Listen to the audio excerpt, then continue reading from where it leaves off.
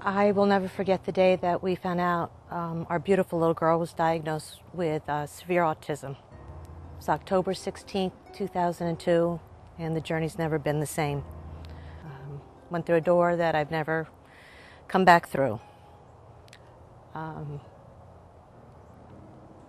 With the help of speech pathologists and occupational therapists, physical therapists, and any medical needs, I'm very blessed and grateful that my daughter has Medicaid.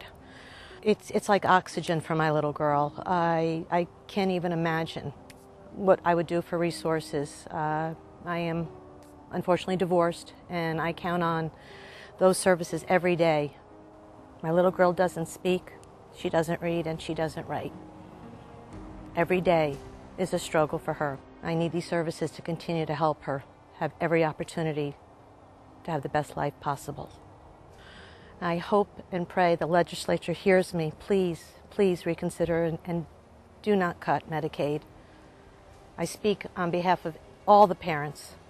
We desperately need these services.